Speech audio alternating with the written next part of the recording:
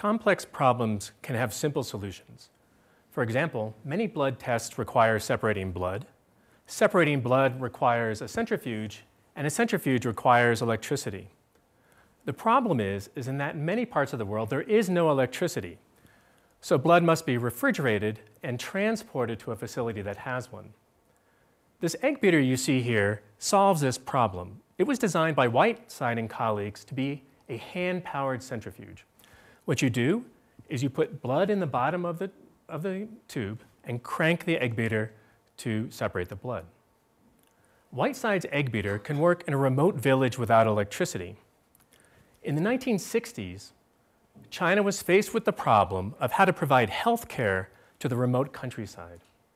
Their solution was to train farmers to be barefoot doctors. These barefoot doctors were able to provide simple yet effective treatments. Whiteside's egg beater is the kind of technology that I can imagine a barefoot doctor would want to carry in their toolkit. The question I want to raise here is, can we carry the idea of providing simple yet effective tools from the technological world to the psychological world? For example, when a child has a cough and fever, they may have pneumonia.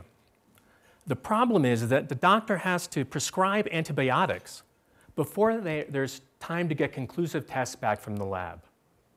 Fisher and colleagues designed this very simple decision rule to help the doctor decide what to do. It asks just two questions.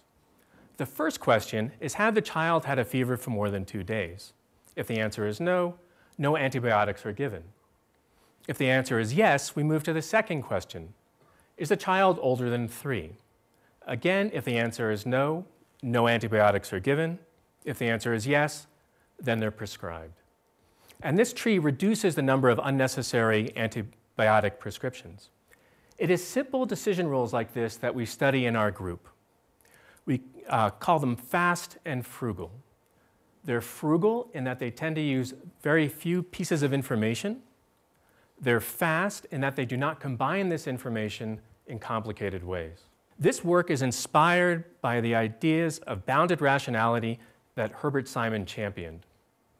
Simon argued that human decision-making is bound by what people can and can't do. So we followed his imperative to study how people go about making decisions, and we've come to learn that people can make effective decisions even when they have very little information and time to go on.